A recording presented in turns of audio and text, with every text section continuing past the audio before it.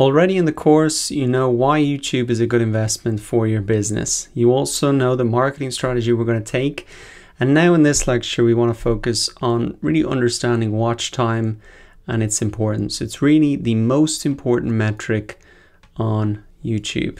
To give you an example and help explain this, I'm going to come into YouTube and show you the search results here for one of the keywords that I'm going after. So what you can see is that in the search results, you can see the number of views that a video has here.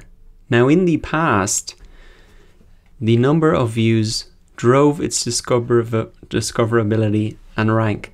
So that means if a video had a higher number of views, it would appear at the top of the search results, and also Google would promote it here in the sidebar to people watching similar videos. So in the past, it was all about views. If you had higher views, Google would or YouTube would really promote you.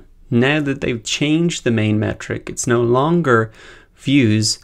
YouTube will suggest videos in the search or the sidebar recommendations based on watch time. Watch time is really very simple. It's just the amount of time that people watch of your videos.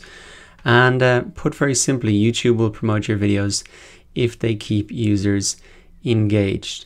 What I want to show you is actually the watch time metrics for this particular video here. Now we will be looking at YouTube analytics in a lot more detail later on, but you can come in when you publish a video and start to see the views come through. You can actually see a breakdown of the watch time. You can also see here the audience retention reports. And what you can see here is, even for this video, this is one of my first videos, that it drops off extremely quickly. A lot of people drops down to 50% even after a minute. And a lot of people watch it all the way to the end, about 7%. That's still quite a lot of people to watch a 40-minute video. But you can see that retaining audience attention is a challenge. You probably know yourself, as you go into YouTube, you flick around, you look at different videos. And so I want you to understand right from the start that watch time is the most important metric. And even the first 30 seconds are critical to really grabbing people's attention and holding their attention. If we come into relative audience attention here, we can look at how my video compares to other videos on YouTube, and you can see that I'm about average for it there as well. So not doing too bad. These kind of drop-offs that you're seeing here are probably normal according to these relative audience retention figures here.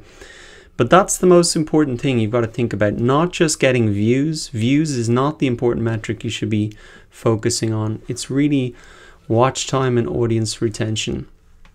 And the reason that Google shifted to that metric is simple. Not only does it provide better content in the search results and discoverability, but YouTube wants you to keep visitors on the site as long as possible, because YouTube monetizes through ads. If people stay on the site longer, they watch more, they can advertise to them more, they can essentially make more money. So that is why watch time is golden. I showed you the metrics there that really showed you the watch time, the audience retention. Those are the things you need to keep in mind right from the start, even before you record a minute of video. People's attention, it's easy to lose it. So that's why later on in the course, we're going to talk about the structure for our videos, but really understand right from the start that it's all about audience retention and watch time.